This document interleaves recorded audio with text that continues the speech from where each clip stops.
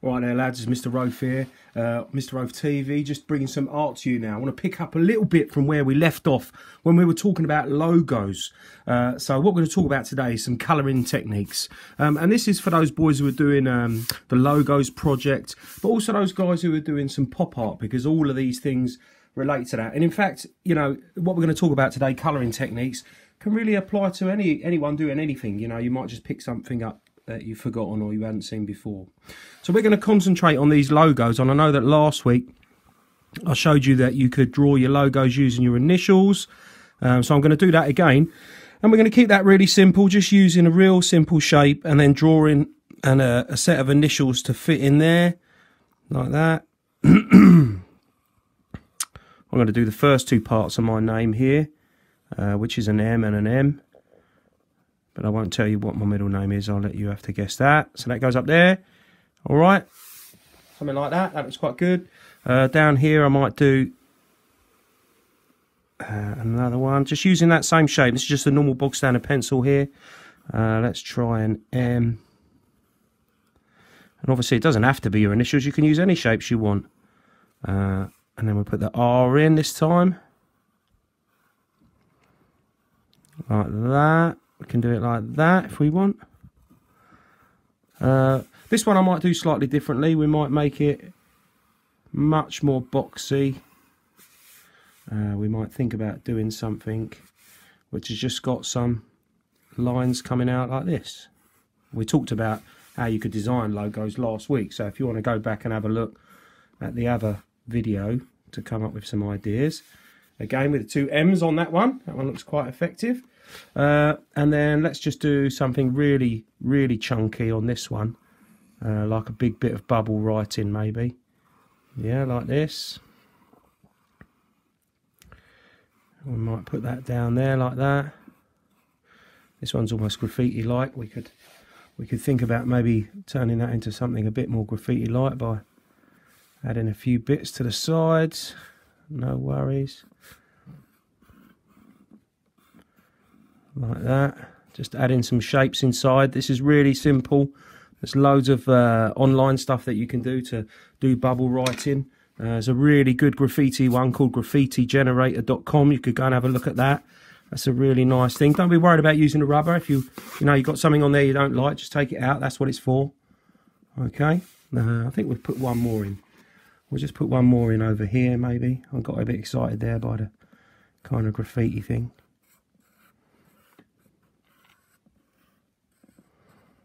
Let's think about that. Okay. You boys know I like quite like my graffiti stuff. Okay, let's put a few more shapes in there. Anyway, right. So let's have a look at some different colouring in techniques today. Okay, it's really simple. So probably you know where a lot of people would start would be just by using colour pencils. Yeah, and there's absolutely nothing wrong with that. I would say always try and make sure that your pencils are sharp. Because it gives you a lot more control. I'm hoping that these pencils are all right. And as we're doing that, let's talk about colour. Now, it's a good idea when you're doing something like this just to choose 2 or 3 colours. Keep it simple. A lot of logos have only got a few colours in, haven't they? And I'm going to use, I'm thinking about different colour schemes here. So this is what I would call a hot colour scheme, you know, a pink, a red, an orange and a yellow. But you could go for something natural, you know, maybe thinking about colours that, you know, exist in the natural world, you know, your classic green, your blue, green and brown, like that. Or you could go with cold colours and thinking about, you know, maybe greys, blues, purples, you know, more colours that you'd associate with cold, yeah. I know that I've got interior light on in here, so you might not be able to see the colours quite as well, but we'll have a go with what we got. Okay, so one of the things that I talk about with students is that if you're actually going to do some colouring in, it's really important that you press quite hard with your colour pencils to get that nice bold colour. And I like to think about different shapes and using more than one colour in each one. And I'll give you an example of that. So if you think about pairing your colours up into kind of light and dark, all right? So if I use, for instance, this sort of pink colour, I'm going to pair it up with a darker colour, which is this purple one here. And then what I'm going to do is I'm going to just use a kind of real simple outlining technique. So whatever area you choose to colour in, I'm going for these background shapes here around the top of the M, like that. Press hard so you get the proper colour coming out. It's really important. A lot of people think colour pencils are easy, but when they're done well, and they actually do take a little bit of time and attention. Okay, so, you know, if you're sitting at home and you're doing a bit of art or feeling a bit bored, I know that I've spoke to a few people, parents, carers this week, and I'm saying some of you getting a bit bored, get a bit of paper out and have a go at this. Design your own logo for your own company, or copy some logos that you can see and then have a go at colouring them. So once I've done that with this lighter colour, what I'm going to actually do is go around the outside of that using my darker tone, if it works. If it doesn't, we'll have to resharpen. Okay, we'll give this another go. Can always use a blue for this. So look, go around it using a darker tone like that. Okay, and then as you come away from the edge, just come off the pressure slightly. So as you come in towards the middle, come off the pressure slightly, and that will suddenly make that really stand out. Okay, well, I think so anyway. You know, if I look at the difference between this one here and this one here, I think it's much more effective if you're looking at trying to make something stand out and bold. So don't just think you've got to use one colour there. Now, once we've done the background shapes like that, yeah, we can think about doing the ones in the middle. And so, you know, what we're going to do now is we'll maybe use the yellow and the orange. So very simply, we colour in all of the... oh, these pencils are hopeless, aren't they? Let's give this another go. Yeah, so if you think that you can, you know, draw some of these yourself, it would be a really good thing to do, because you can get some quite decent effects just by using these two colours. Just while I sharpen this yellow up here. And it doesn't need to be anything complicated, as we spoke before. You know, you can keep things really simple with your logos. In fact, the simpler the better. If you think about some of the real classic logos, and I know that there's been some stuff on social media about a logo World Cup at the moment, and I think it's down to the final, which is Volkswagen and Nike at the moment. But yeah, if you think about some of those real classic logos, Nike, McDonald's, they're so simple. Yeah, there's hardly any details in them. They are quite often just simple shapes. All right, so I've managed to get this yellow going. I'm hoping it doesn't break as we go along. I'm pressing quite hard, but not as hard as I probably normally would, because it's broken 3 times. But look, yeah, there we go. Getting those in like that. Okay, so once you've got your base colour in, like that one, you go one darker. So let's think about using the orange here now. We've used the yellow, now we're going down to the orange. And just go around the outside of that, whatever colour it is. If it was light green in the background, you could use a darker green. Yeah, if it was sort of a light blue, a darker blue, light green, darker green. But you could also mix it up a bit. You know, you could do pink with maybe a blue or a purple. You could try pink with a green, but I think it will probably turn brown. And once you've got the darker line just on the inside of whatever shape it is you're drawing, like we did on the other one, as you come in away from it, in towards the middle of the shape, just ease up on the pressure and try and blend it into the middle a bit to make it stand out. Now, we're doing logos here, but you could use the same technique to do anything. It could be faces, yeah, it could be people, cartoons, it could be landscape if you're doing some landscape, still lifes, objects, whatever. We're just adding a little bit of tone, light and dark, by using colour, okay? And I'm hoping, and I really do hope it picks up. You can see that on the camera there. You know, that's something that's going to look far more effective than if we just literally had done it, you know, one colour in yellow, all right? So that's just using your colour pencils in a different way to make things look more effective, all right? So that's colour pencils. These ones were not expensive. You do need to look after them, though. The reason why these ones are breaking is because I dropped them on the way up upstairs to film the video, all right? So anyway, that's one. Right, let's have a think about something that probably you have got at home as well, which is felt tips. And again, you know, there's nothing wrong with a very simple design, you know, just using maybe 2 colours that go well together. And before you do these things, let's think about colours, you know, and what does go well together.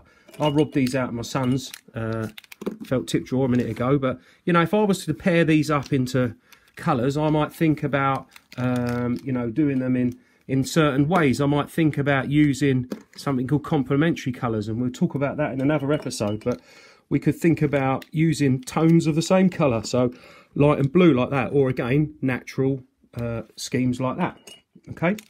Or you could throw all of that out the window and think, no, let's get the lairiest colours we can think of and put them together and see what that comes out like. So we've got this fluorescent yellow, a purple and an orange, and I'm going to have a go with those. These are, I think these are Sharpie pens, are they? Or Sharpie copies anyway. But you could use any kind of felt tip for this. I've got no idea whether these work, but we'll give it a go. All right, so let's have a look at one of these. And, you know, I think that a strong dark background, there you go, classic. I think a strong dark background might work really well. So let's get this purple in. Now, again, when you're using felt tips, try and take your time. A lot of people think it's easy. You can just bung it on.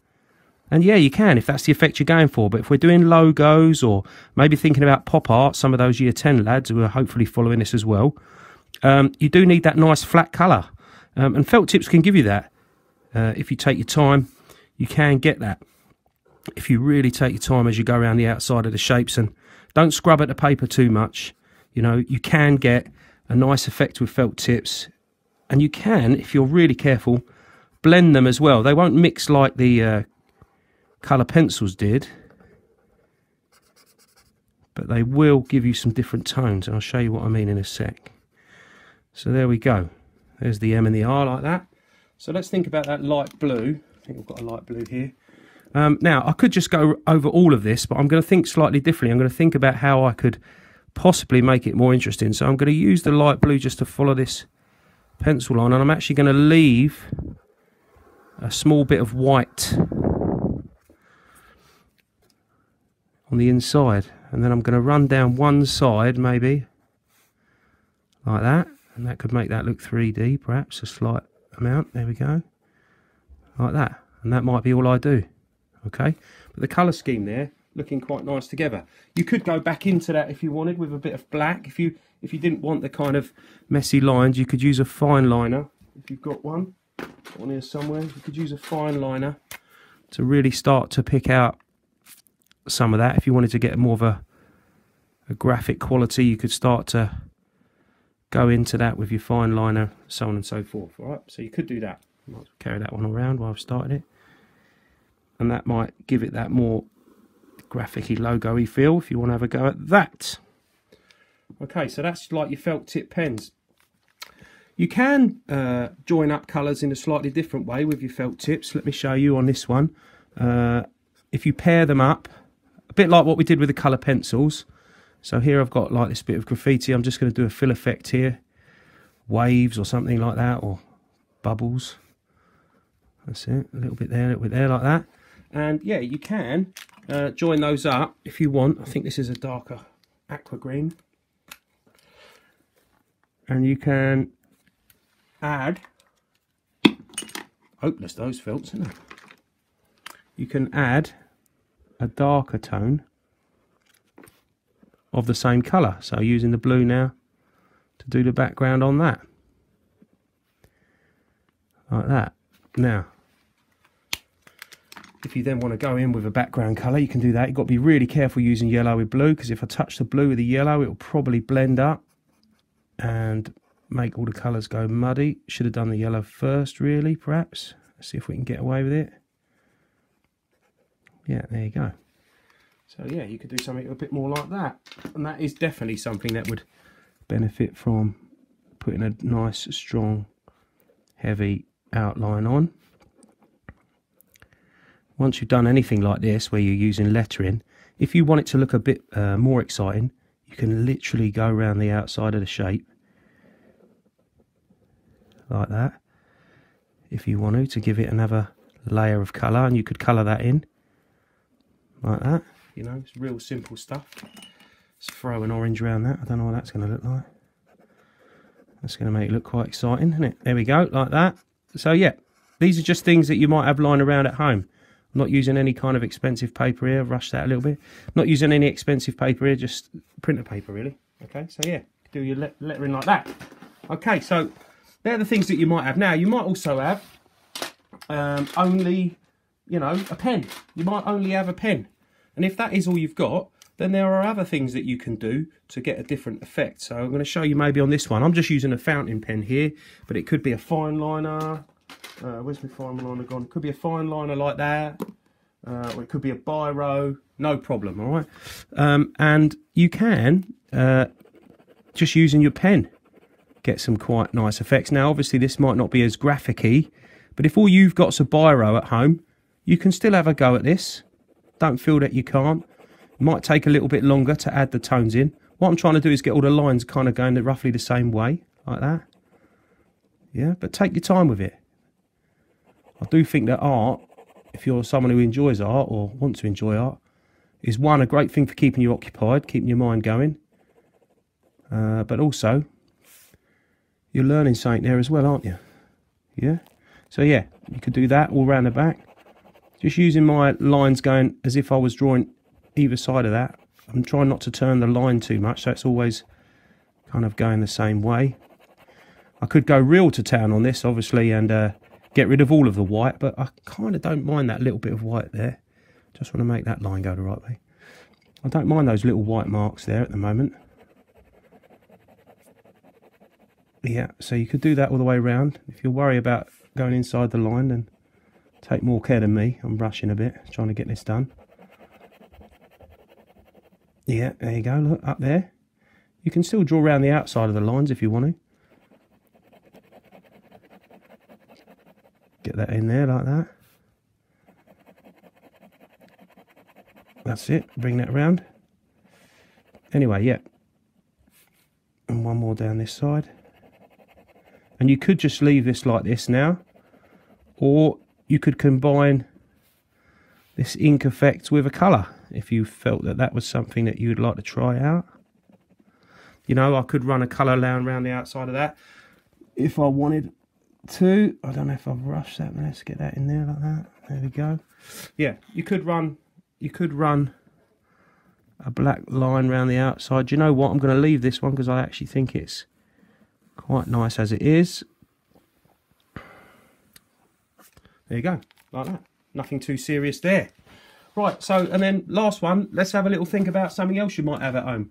You may have something like this, watercolours. These are a cheap set. You can still buy these online, or you might have some knocking around. Someone might have given you an art set once, hoping that you do loads of art at home. I use a set like this. I know some of you have seen this before. These are just about 8 or 9 quid online. These ones are only going to be a couple of quid. You might even still have some of those knocking around, like I say. And then I've got a few cheap brushes here, nothing fancy, all right? And we'll talk a little bit about how to use those to do some colour work. Now, with your watercolours, it's always a really good idea to have a bit of rag or a bit of tissue in case you spill anything like I've done. And yeah, it won't really matter which ones you use. So let's talk about watercolours and how best to use them just quickly. So it's really important that you put lots of water in it, yeah? Because that is really what makes the paint flow. And I've got some different kind of blues going on here. I'm going to use this blue because I quite like it. And we're going to have a go at doing this piece here, all right? So what we're going to do is, just so that I don't get it on everything else, just put a bit of paper there, like that. Let's cover that up so you can see what I'm doing. Nice pot of fresh water is really important. Just like that. Okay, and yeah, when you start to do your colours, make sure you've got enough of the colour you want. So I'm going for this blue here. And I'm mixing up these different ones, and then once I've got it enough on my brush, I'm going to go in, and it's a good idea with watercolours to paint the colours furthest away first. Now, don't try and do this too quick. Again, use a thinner brush and take your time with it. Use it like a felt tip. I don't really, you know, use much past the tip of the brush, as you can see, and it's surprising how far you can go just with one lot of paint on the brush, okay? If you haven't got any brushes at home, then obviously this is going to be a bit more tricky. But you still can buy things online or get onto your parents' carers, see if they've got anything, or if they can get you some stuff on eBay or something like that, or Amazon. The ones I'm using are made by a company called Winsor Newton, and they're cheap ones. They're called they're Cotman is the name of the brand, Cotman. Okay, so look, there we go. You can just get that in there. If it starts to get a bit dry, then you just get a bit more water and bang that in like that. Okay, so here's a nice blue going in, and I'm not putting too much water on because even though you want water in the paints in here to get it going, I don't want to saturate the paper. If I saturate the paper, it starts to tear and I start to get bobbles on it and things like that, especially if I'm using a thinner paper. So if all you've got is like paper out of a printer or something like that, then you need to be really mindful of not scrubbing away at the paper, and also how much water you use, because if you saturate it, it certainly will start to lift some of the paper surface up. Okay, so look, yeah, take your time with that and put that in, no worries. Wash it out, use your tissue to dry it off. Okay, and then I'm going to think about doing an orange here, so I'm going to mix up a little bit of this yellow in there with a tiny bit of this red here to get that nice orangey colour. And watercolours they're sometimes really infuriating, because if I touch them when they're wet, if these two areas touch each other, then I'm going to get blending, but they're under the lights here, they're going to dry quite quick. But I actually quite like that little tiny white outline I've got going on there. Yeah, so I might leave that there. Whatever this could be a logo for, again, these watercolours are going in. Nice and easy. Like that. Anyway, there we are. There's a little bit of stuff on applying colour. Now, I know I've been talking a long time here, and if you've sat down and watched all of this, you might want something a bit fun. So what I'm going to do now is say, have a go at those. That's a little lesson about applying colour. And after this is something fun from Mr. Stenning. So I'll hand over to you, Mr. Stenning. Thanks very much. See you later, guys.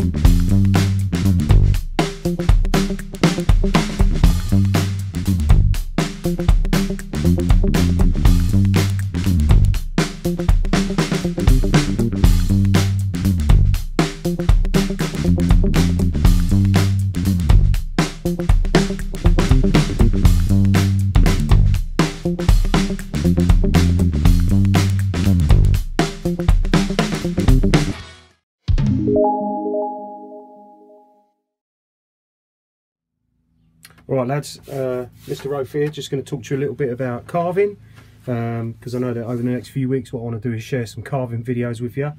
So I'm out here in my trusty work shed, and what I want to do in this first video is just go through some of the things that you might need to do some of this carving, okay? Because obviously I know that we're not in a workshop or anything like that. I'm just in my little shed here with my chopping block and so on.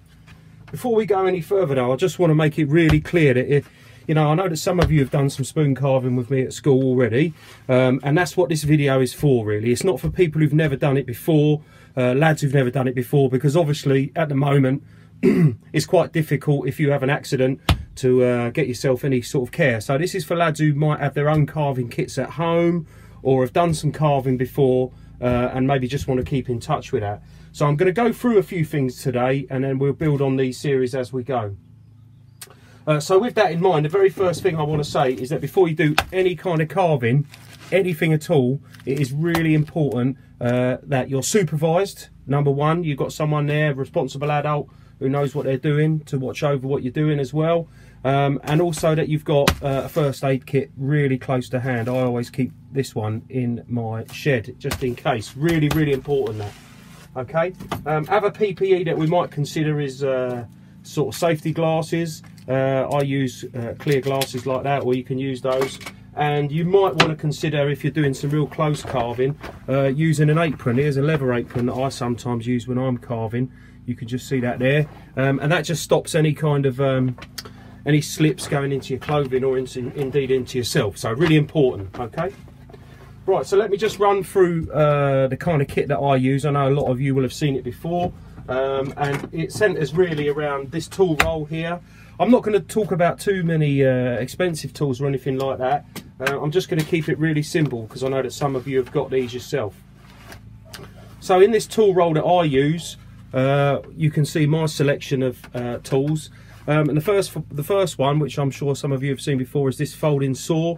I use that quite a lot when I'm out and about collecting wood. I'm lucky to have some woodland around me that I can use to get timber from, but you might have some wood in where you live, even in your garden and things like that. Obviously at the moment you can't be going around and going out and stuff, so you know, you have to make use with what you've got around you. So if you've got an old apple tree or a fruit tree in your garden, or any kind of tree, and it's got some lower limbs that you could take off, and they don't need to be very big, this is the perfect thing to do for that, to use for that. So it's a little folding saw, and really effective at taking some timber off. All right, really effective and quite a safe tool to use actually, if you know what you're doing. With it's just a little safety thing there that you shut it up with. Okay, so that's the Barco Laplander, that one's called, and you can get them still online. They're about 15 quid, but you can buy a cheaper one, Highlander make one called the Wolverine, and that's about £6. So you know, definitely worth having a look at.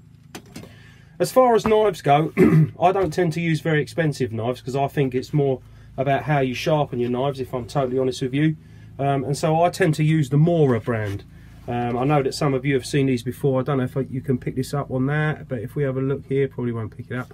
The Mora brand of knives are very reasonable, and you know, hundreds of years old, and have been used to make God knows how many spoons over the years and things like that. They're a Scandinavian brand. So the three main knives that I use are what's called a Mora #1 Classic. That's this blade here, fixed blade, as you can see. You can see the maker's mark on there. Yep, that's Mora #1 Classic. And then I've just recently got this Mora 106. Again, very good for carving, takes off real nice long shavings, but it's got quite a fine point going into it there, which means that you can, you know, do some good turning carve work as well. Yeah. And then the other one, which I probably use more than anything else, is this little tiny, what's called a Sloyd knife, and this is a Mora 120.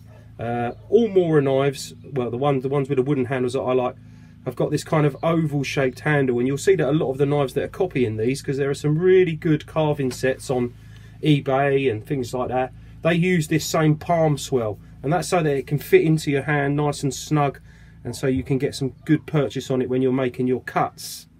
I really like this knife, because even though it's very small, it's really effective for whittling down.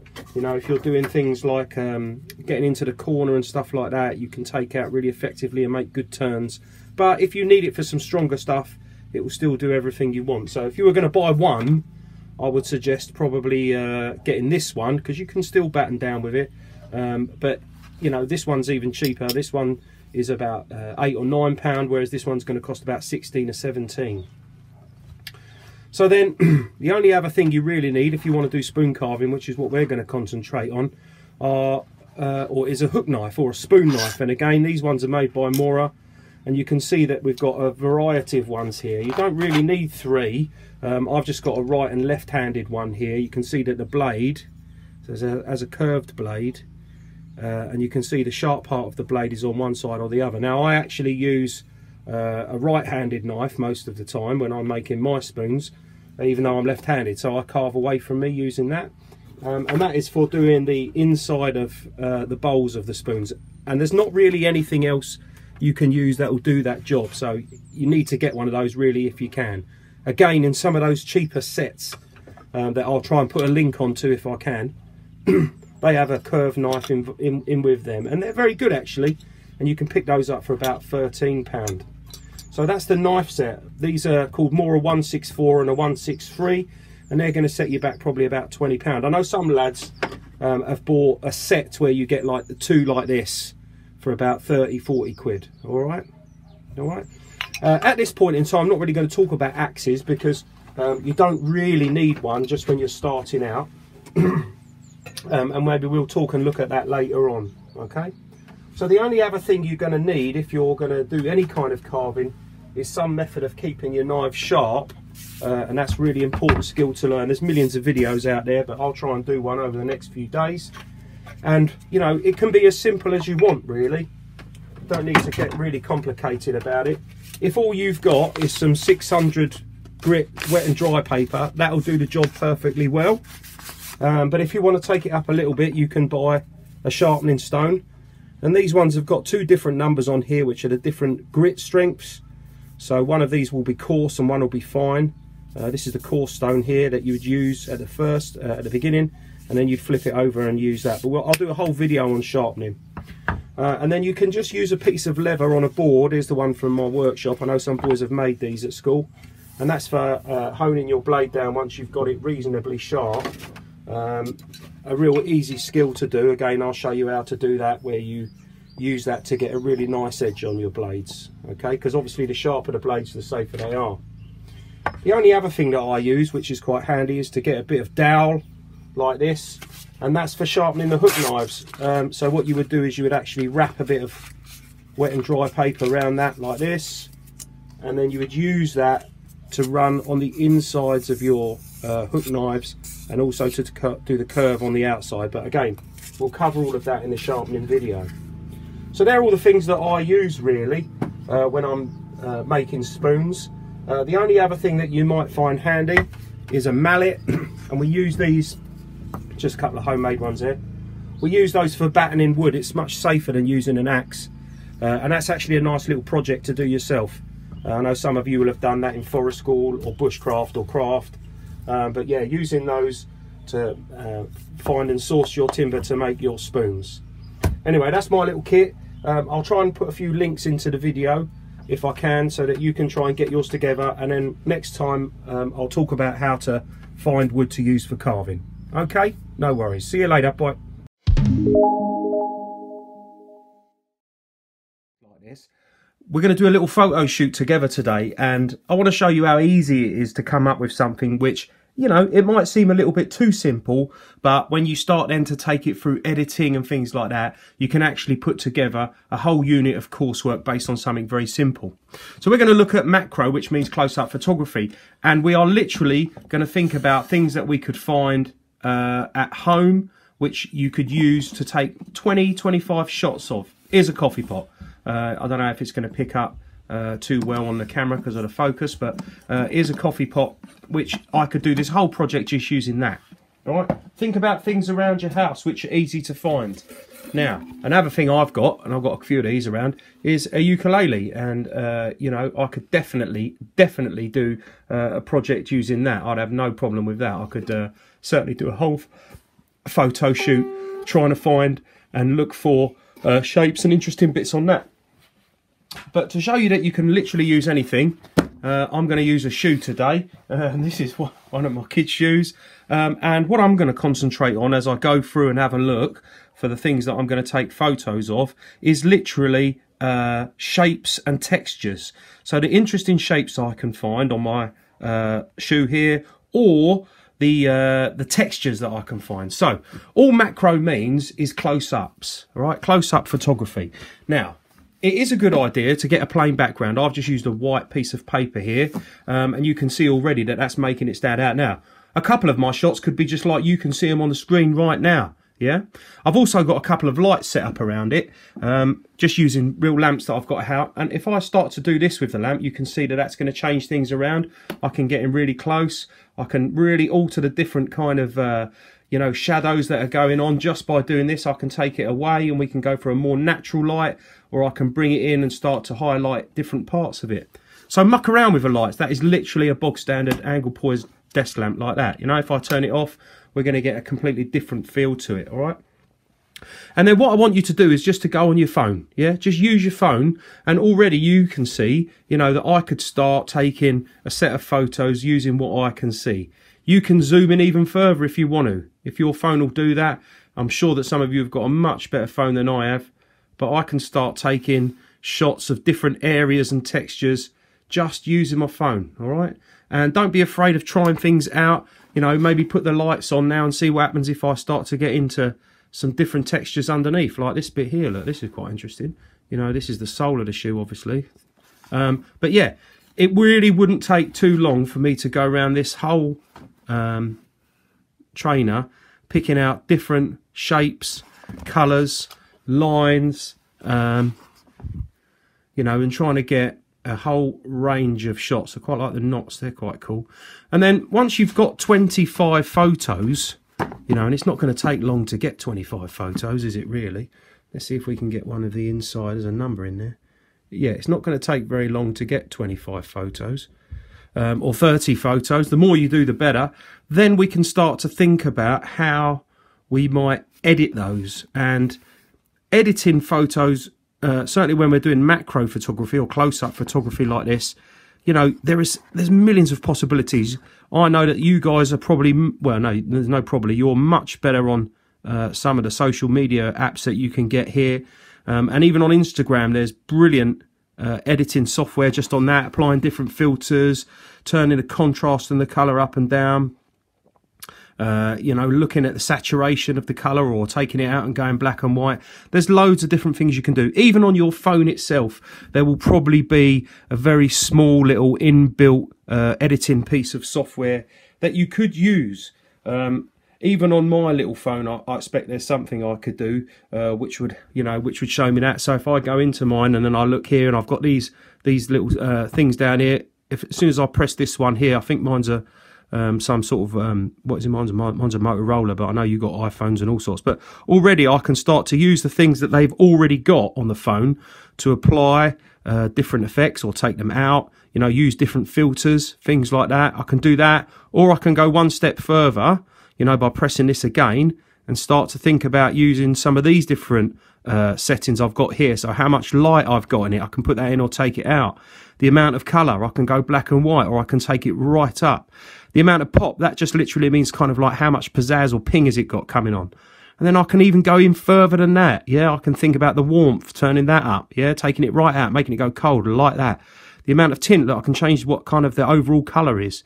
Yeah, and I can just keep doing that until I'm happy with something. Now, obviously, what's really important is that you save those. And if you've got a phone like mine, it will do both. It will save one, the original, and then it will save the other one.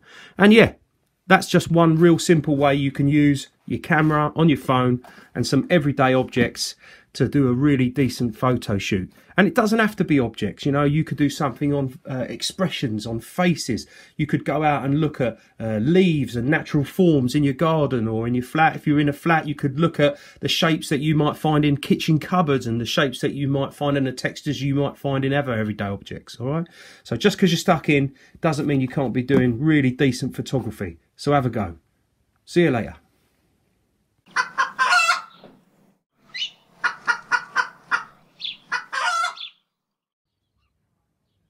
There you go, I hope that's recording. All right, everybody, it's Mr. Rofe here, out in his greenhouse, and we're going to do a bit more gardening, following on from sowing our seeds last week.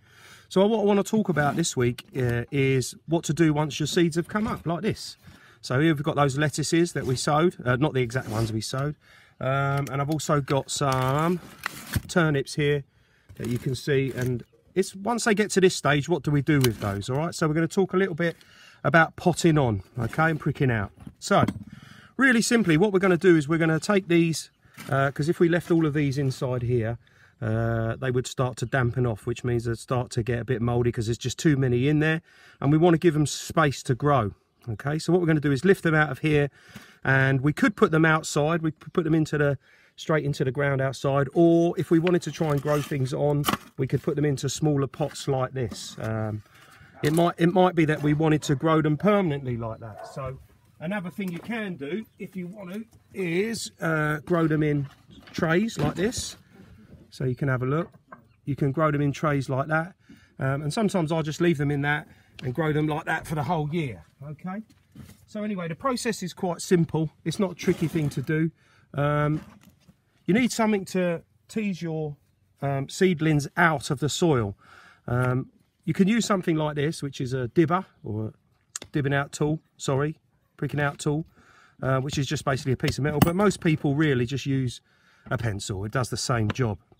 Before you take them out though, it's a good idea to get your pot or whatever it is that you're going to use to put them into ready, because the roots obviously on here are really delicate, so you don't want them sitting around.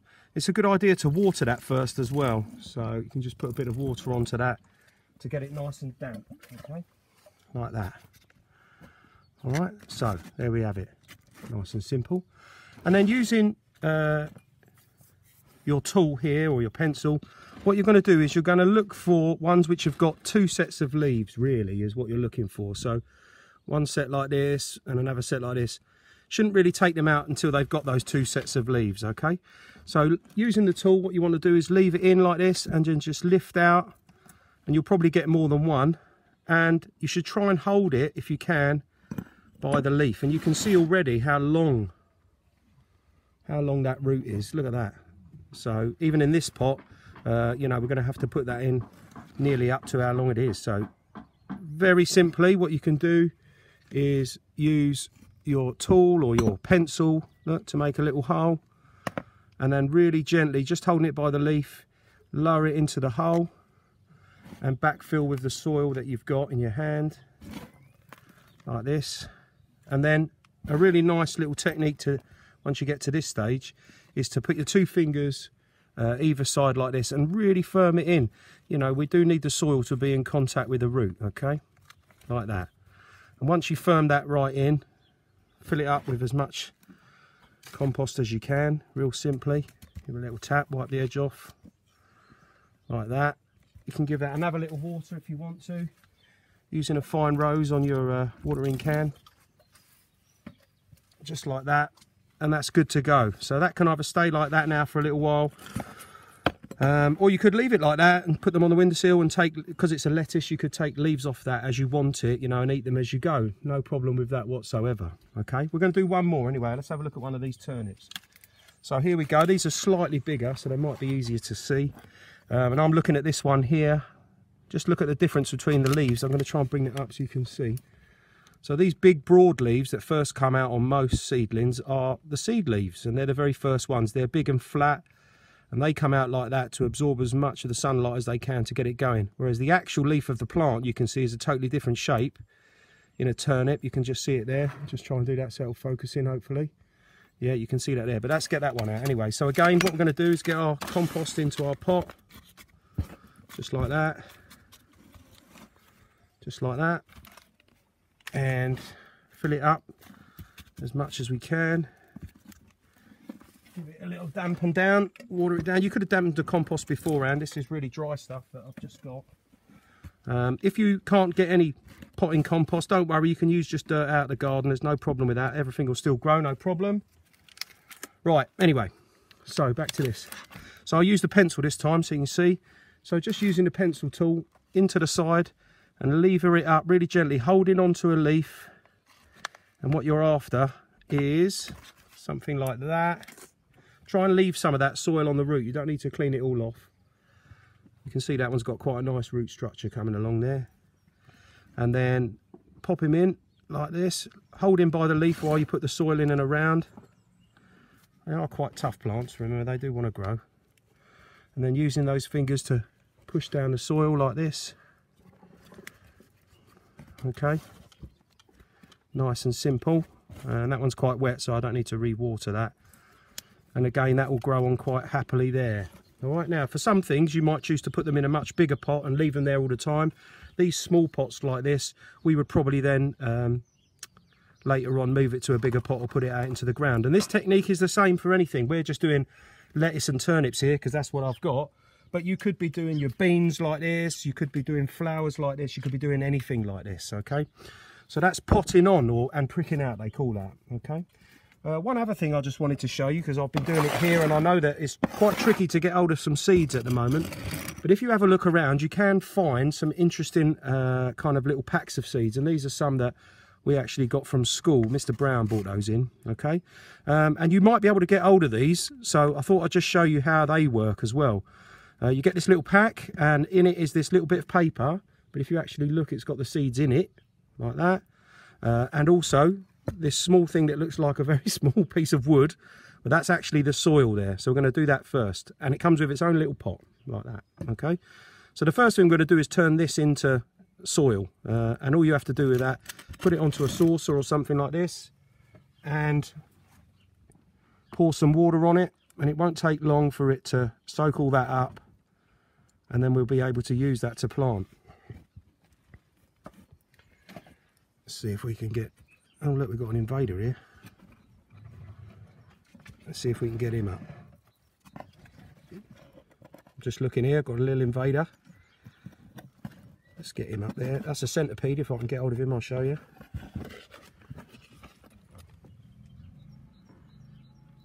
Okay, there he is, look. Now, one of the beauties of growing things is you get to see all this kind of stuff. Here's a little centipede. Really good things to keep in your garden. They eat loads of different bugs and pests, all right? So don't get rid of those. They're valuable things. Let's put him back. Okay, as you can see, this is swelling up quite nicely now. It's soaking up the water. So what we've got here is a different kind of pot. It's a fibre pot. And the good thing about these is that you can actually, once this has got big enough, you can just put the whole thing in the ground.